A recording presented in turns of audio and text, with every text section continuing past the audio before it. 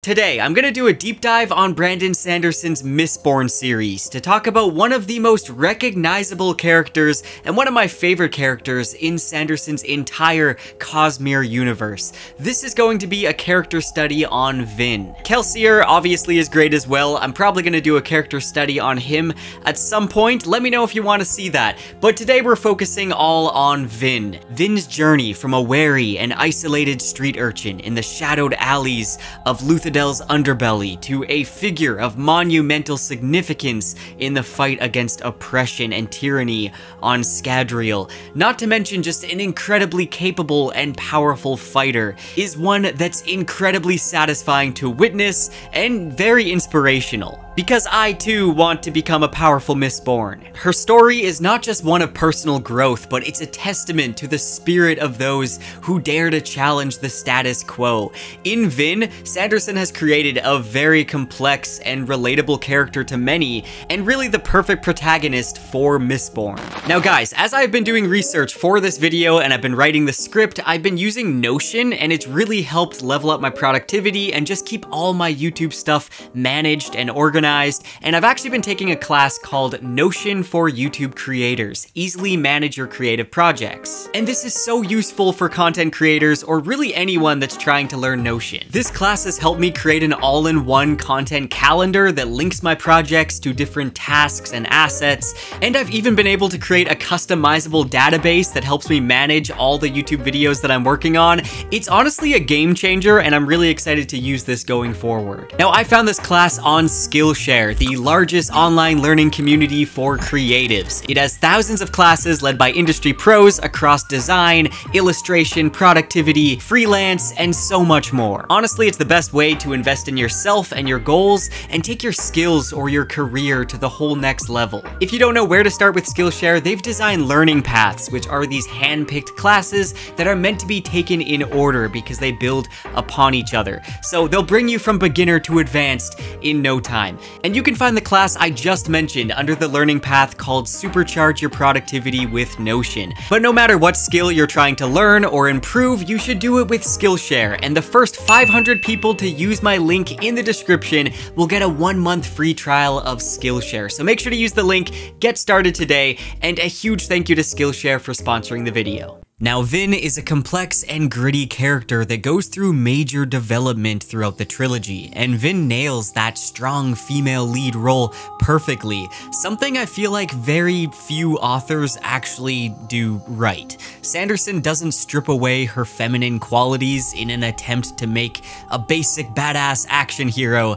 Vin feels much more real. She has her flaws and challenges, but also those super relatable moments and some epic wins that just hit so right, feeling totally earned. But to truly understand Vin, we need to start at the beginning and take a look at her upbringing and those early memories that shaped who she was. She had lived with fear for so long that she had once seen it as something natural, like the ash, the sun, or the ground. Vin's early life is characterized by adversity, loss, and betrayal, themes that deeply influence her worldview and personal growth. Born into a world where the nobility oppress the Ska, the peasant class, Vin's childhood is devoid of safety or comfort. She was born to the Ska mistress of obligator and former high prelin of the Canton of Orthodoxy, Tevedian Tekiel. Her mother, a prostitute driven mad and influenced by ruin, murdered her own daughter, Vin's younger sister, by piercing her heart with a bronze pin, before forcefully piercing that into Vin's own ear to give this earring as a gift, proclaiming Vin to be a queen.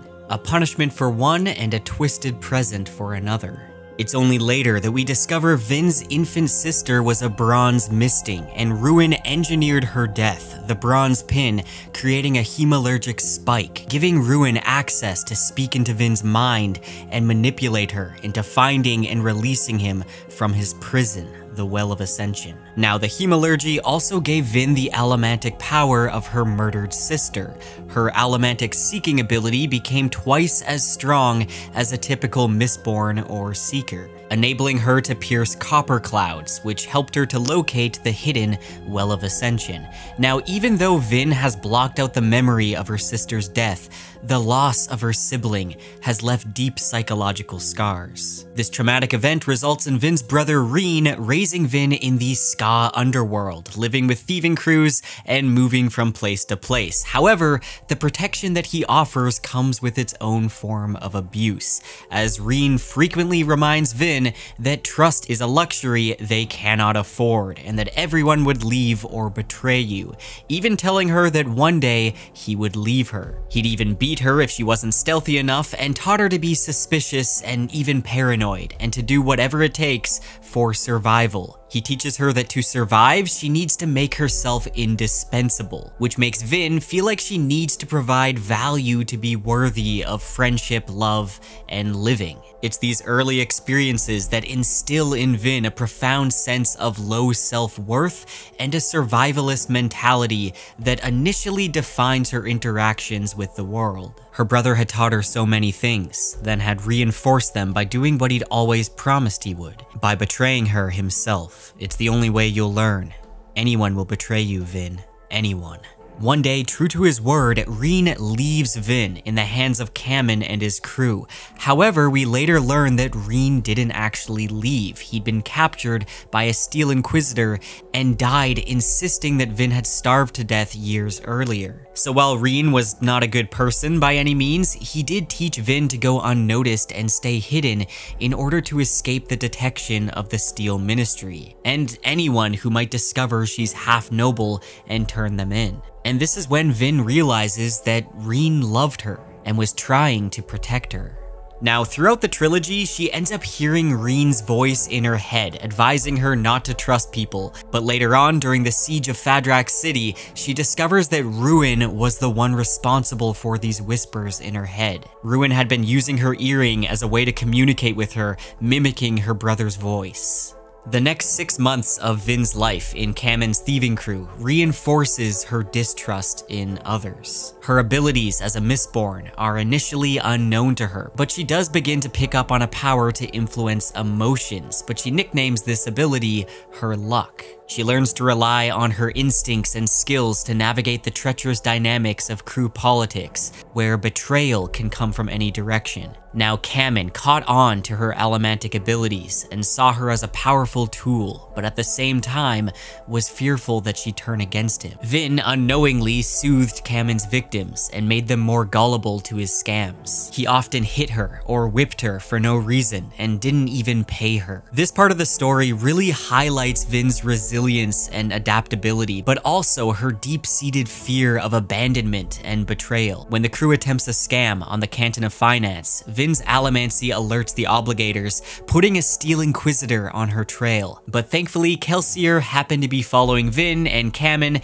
and steps in to stop and distract the Inquisitor, allowing her to get away. Now, the only member of Kamen's crew that ever showed any kind of kindness to Vin was a man named Ulef. And worried that the Steel Inquisitor would raid the safe house, Vin asks Ulef to run away with her. Ulef agreed, but then went behind her back and told Kamen. And Kamen beat her mercilessly in a drunken rage, intending to kill Vin. And that's when Kelsier jumps in and saves her life. And meeting Kelsier, the survivor of Hathsin, and his crew is a huge turning point for her as a character. Kelsier recognizes Vin's potential not just as a Mistborn, but as a pivotal figure in his plan to overthrow the final empire. Vin initially is very skeptical of Kelsier and his intentions, paranoid that he's trying to use her in some way. Obviously, due to her past experiences, having taught her to trust no one. However, Kelsier's unwavering belief in her abilities and his genuine care for the Ska begin to erode Vin's ingrained suspicion and self-doubt. Kelsier teaches Vin that she's rare because she is a Ska Mistborn, which means she doesn't have to play by the nobility's rules, and that makes her all the more powerful. Now, Kelsier's influence on Vin really can't be overstated. He serves as a mentor, teaching her the ways of the Mistborn, but more importantly, he offers her a glimpse of what it means to have a cause, to believe in something and fight for something greater than oneself. He taught her life isn't just about surviving. Kelsier's belief in Vin, even when she doubts herself and her abilities, plays a significant role in the growth of her character. And under Kelsier's mentorship, Vin learns to master her allomantic powers, unlocking abilities she'd never known she even possessed. But it's not just her physical skills that develop. Vin's time with Kelsier and the crew fosters a sense of belonging and trust that she'd never experienced before. She starts to see herself as part of something greater than survival, an instrument of change in a world that's rife with injustice. Now, found family is one of my favorite tropes in fantasy, and characters like Sazed, with his wisdom and kindness, and all the other amazing members of Kelsier's crew, offer Vin a foundation of growth. Not only does she learn to trust Kelsier, but a whole group of people, and this is a lot for Vin to overcome, considering her past. After she's injured at Credit Shaw, she notes that the crew hadn't exploited her weakened state, but had cared for her, each one spending time at her bedside. And this is her beginning to unlearn what Reen taught her. Now, she ends up training really hard to both be a noble imposter and an allomancer, and she's trying to become as skilled as she can, as quickly as she can, and at one point even challenges Kelsier.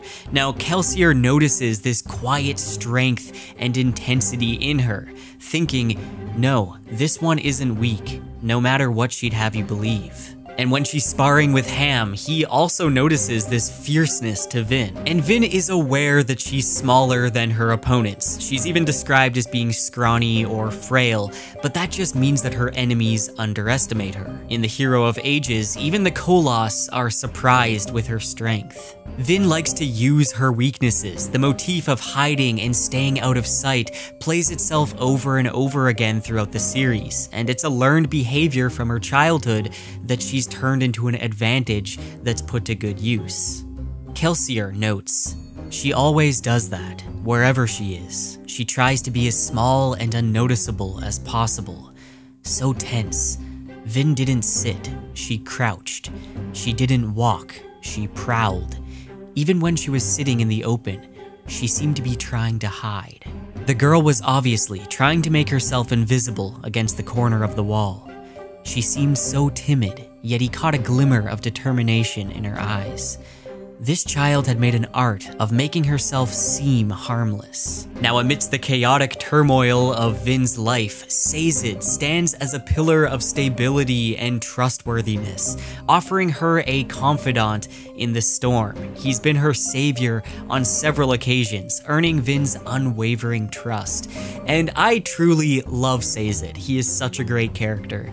And as part of Kelsier's crew, Sazed introduces Vin to various religions that are stored in his copper mines, and she also goes to him for all kinds of advice. His unshakable calmness serves to soothe Vin, and I really like the relationship they have. I really love how she chooses Sazed to officiate her marriage to Elend later on. Now, Vin's upbringing not only taught her a lot of survival skills, but it also developed her intuition, and this is something that Sazed picks up on during their training. Vin's intelligence is one of intuition, not something to be picked up in books and scholarly works, and this makes her a very interesting foil to Elend and Sazed. Now, when they're discussing the deepness, Sazed is surprised at how certain she is about her theory that the deepness is the same as the mists. He wonders if she knows anything about proper research techniques or questioning or studying or finding proper answers, but he ends up answering his own question. Of course, she doesn't. She grew up on the streets. She doesn't use research technique. She just uses instinct, and she's usually right. Now, while Vin does have a strong intuition and intense determinism, she initially lacks self-confidence. And this is why Vin's foray into Luthadel high society under the guise of Valette Renault is a pivotal chapter in her character arc. This is where Vin begins to build her confidence, and not just in her ability to deceive and manipulate as part of Kelsier's crew's larger plan, but in her capacity to engage with a world beyond the brutality and scarcity of the streets, to make a difference from the inside. Now, when Vin attends her first ball at Keep Venture to establish her identity within Luthadel, she attracts the attention of several young men and declines their offers to dance on account of her inexperience.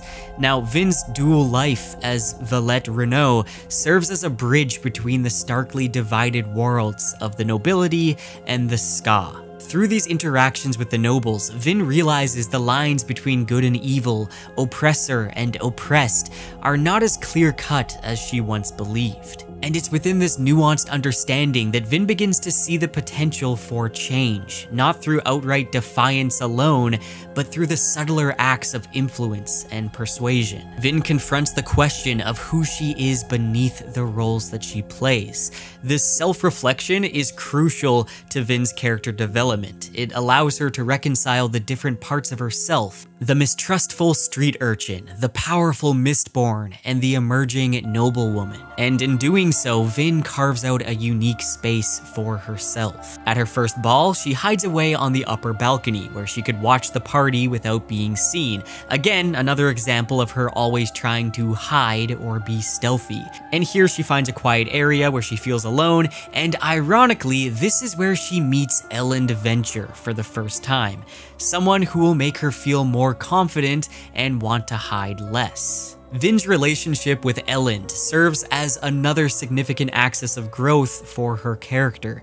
Elend challenges Vin's perceptions of the nobility and of herself. Through Elend, Vin learns that her worth is not tied to her abilities as a Mistborn or her role in the crew, but is based on who she is as a person, and she begins to feel like herself when she's around him. For those few moments, she hadn't really been Lady Valette, nor had she been Vin. For that part of her, the timid crew member, was almost as fake as Valette was. No, she had simply been whoever she was. This relationship also underscores the theme of duality in Vin's life, balancing her ska roots with her newfound status among the nobility, and reconciling her distrust of others with her deep desire for connection and acceptance. Now, gradually, she becomes more comfortable in her fake identity, but she's given a sobering reminder of the realities of the final empire after witnessing a soldier murder a ska kitchen boy simply for begging from a nobleman. Now, we see her grow a lot throughout the first book, but her abandonment issues come back when Kelsier sacrifices himself and dies at the end of the final empire. She even hears Reen's voice again, which is actually Ruin, saying, "See, I told you he would leave you. I warned you. I promised you." However, after Sazed helps her from imprisonment in the Lord Ruler's palace, instead of abandoning him and escaping, she hears Kelsier's voice whisper in her mind instead of Reen's, telling her that, "You still have some things to learn about friendship, Vin. I hope someday you realize what they are." And of course, she goes back to save Sazed. Now, Vin's paranoia that was instilled from her from a young age is something that continues to be part of her. In the second novel, her paranoia shifts from a means of protecting herself to a means of protecting Elend. And as she and Elend's relationship progresses, he notices this paranoia more and more, noting that half the time she visited his chambers, she checked underneath his bed and in his closet. The other time she held back, but Elend often caught her glancing distrustfully toward potential hiding places. And Vin further shows her paranoia when Elend is holding weekly assemblies. She demands that he has both guards in front of the stage rather than behind it. And she actually seems to be self-aware and even grateful for her paranoia. Some called her paranoid. She thought herself prepared. Either way, the habit had saved her life on numerous occasions.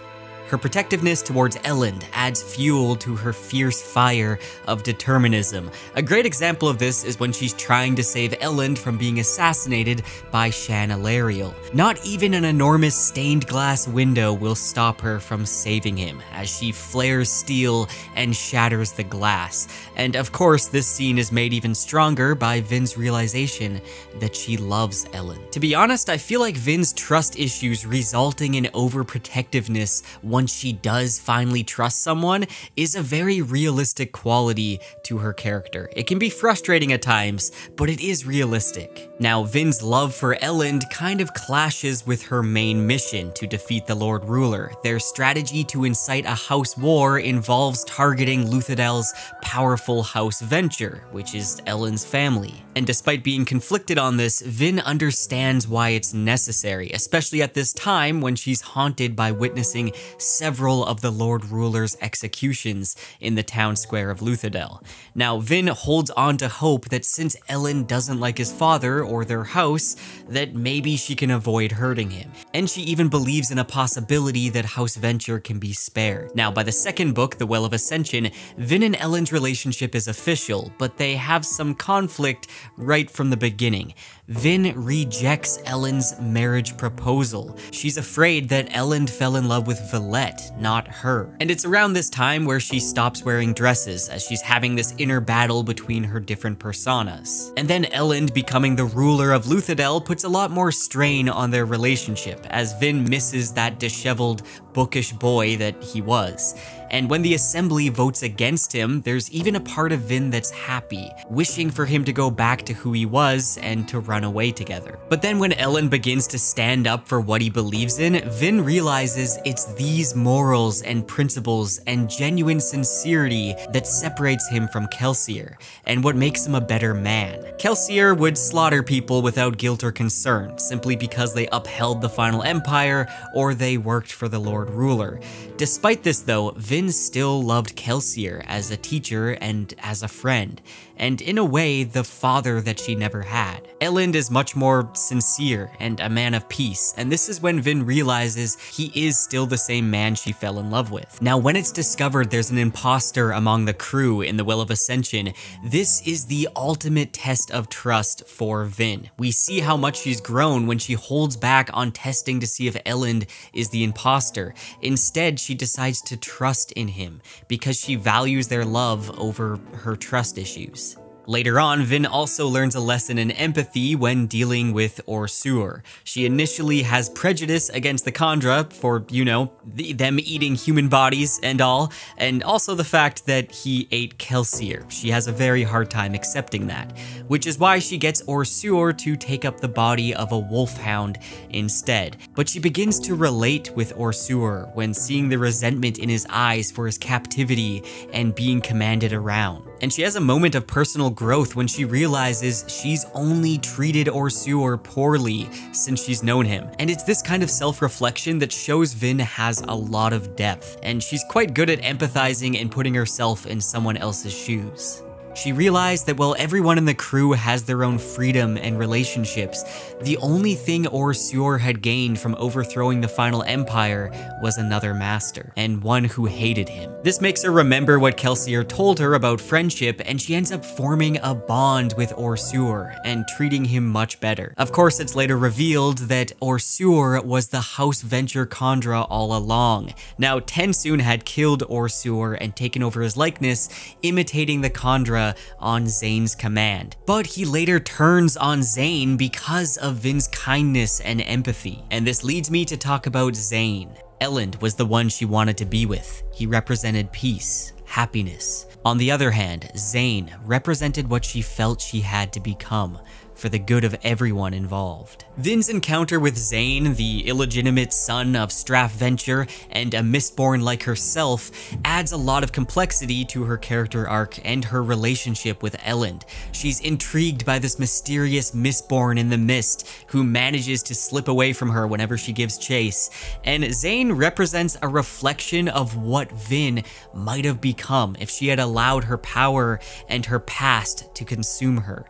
Zane is also also half Ska, and he also has a hemalurgic spike letting him hear the destructive whispers of ruin, which makes him very unstable. We know from the beginning that Zane is obsessed with Vin. He protects her from Set's assassins and he refuses to kill her. We also know that he claims to want to free her and that he thinks she can, in turn, save him.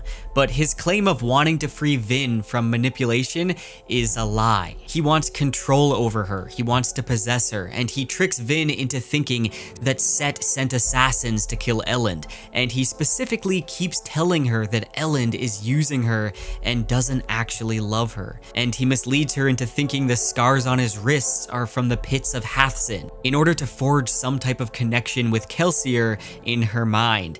He is deliberately gaslighting her at every turn, using her trust issues and trauma in order to trap her in this fake reality where he's the only one that she can depend upon. Honestly, Zane is like the ultimate toxic boyfriend, and he helps unleash the true monster of Vin's power by getting her to attack Set's army. It's in this moment that Vin chooses to act like Kelsier, helping Zane to brutally slaughter most of Set's army.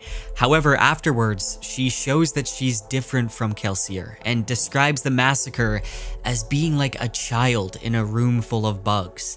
She's clearly very disturbed by the sheer death and destruction that she caused.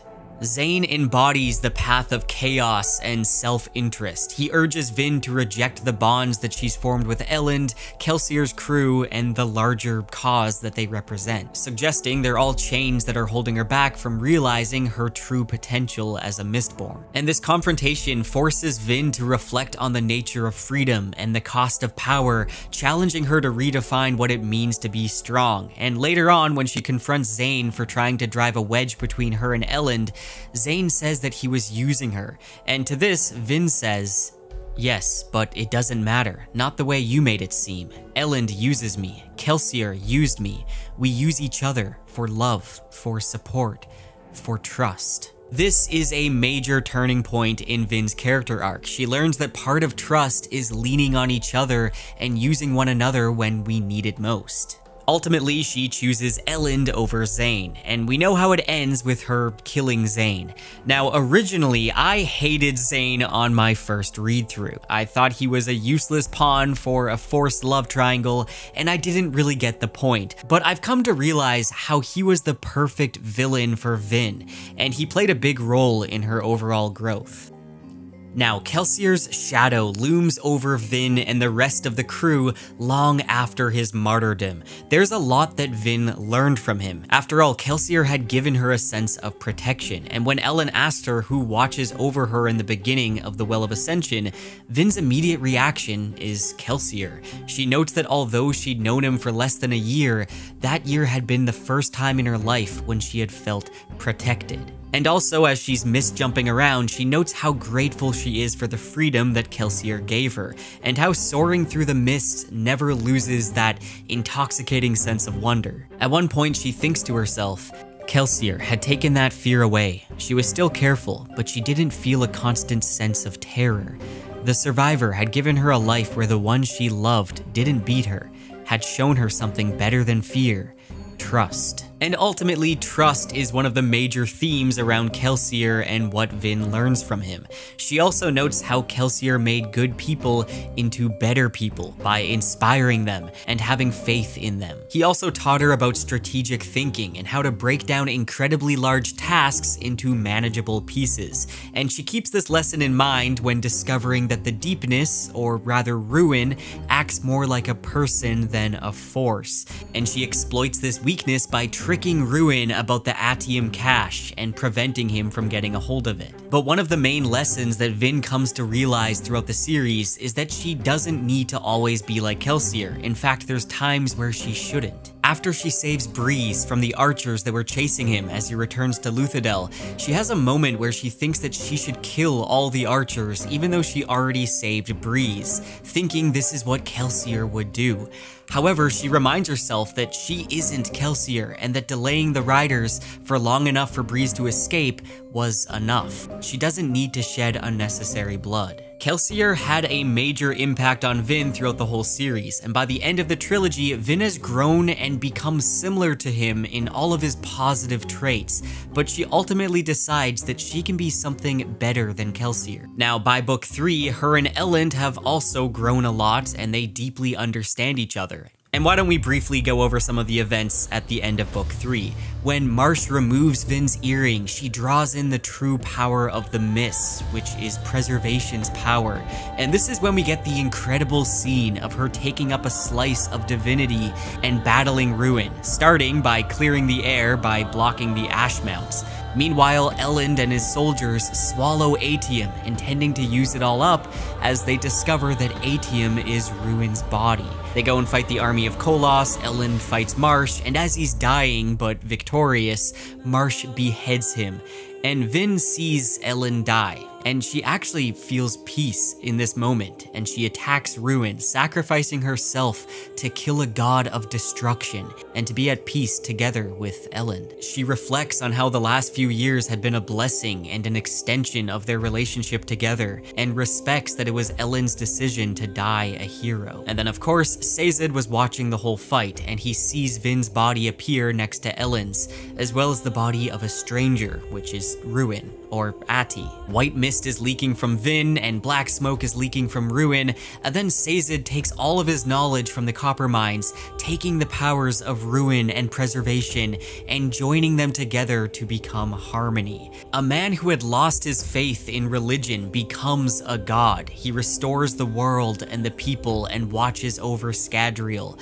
And at the end of it all, when Spook, Breeze, and the others awake and exit a cavern, they find grass and a blue sky, and Vin and Elend's bodies resting in a field of flowers. This was one of the most mind-blowing endings I have read, and it was extremely emotional to see this ending to Vin and Elend, but it was beautiful at the same time. Vin began at very humble beginnings, then she ended with taking a slice of divinity and sacrificing herself for the entire world. And of course, Vin wouldn't be who she is. She wouldn't have been able to do all of that without the help of Elend, Sazed, Kelsier, and the rest of the crew. She's one of the most memorable characters in the Cosmere. Now, like I said, there was a lot of stuff going on in her character arc. I most likely missed some things, so make sure to let me know in the comments. This was a very difficult video to put together. Now, for all those Cosmere fans out there, I just started a new series on the channel called Cosmere Classified, and I spent ages working on the first episode